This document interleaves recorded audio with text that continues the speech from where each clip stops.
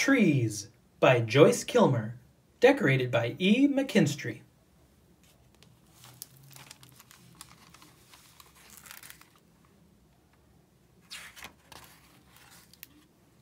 This book is dedicated to Friends of Trees by the Living Tree Guild.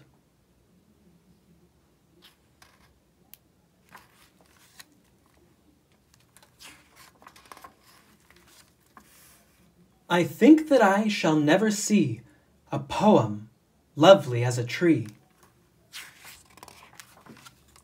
A tree whose hungry mouth is pressed against the earth's sweet flowing breast. A tree that looks at God all day and lifts her leafy arms to pray.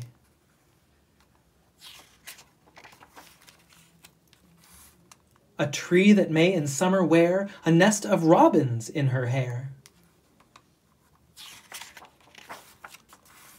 Upon whose bosom snow has lain, who intimately lives with rain.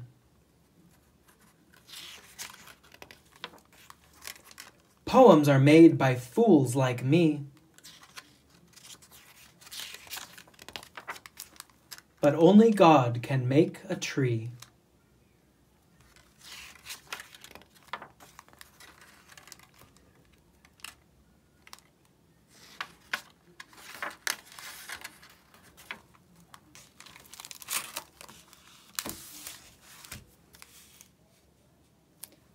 That was Trees by Joyce Kilner and E. Mackinstry.